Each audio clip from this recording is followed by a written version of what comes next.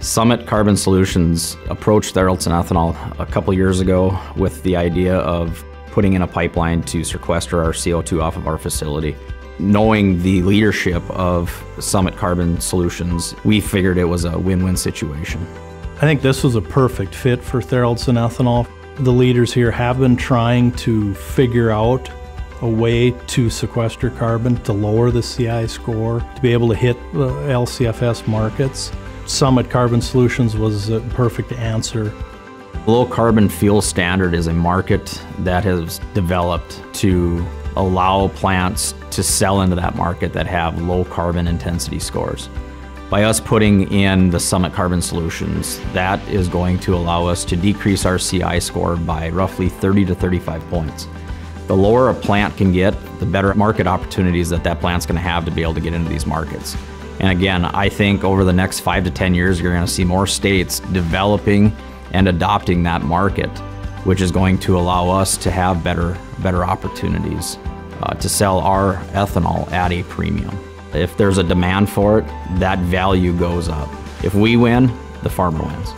Seeing the tax credits available for Tharaldson Ethanol, seeing how Summit was taking care of some of the landowners that the pipeline was going across their land, and for the plant itself and being able to reach other ethanol markets makes it more sustainable for the plant and for the farmer, with land values, price of corn, accessibility to this market. This is not just making Tharaldson and Summit money. The farmers themselves and the landowners, they're going to gain benefit from us being here for them and having a good corn price for them in the future.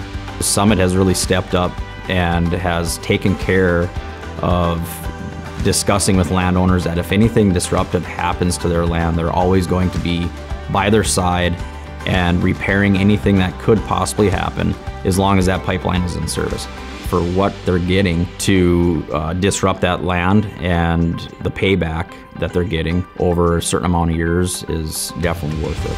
I think that landowner within the first year or two would definitely be able to start working that land again.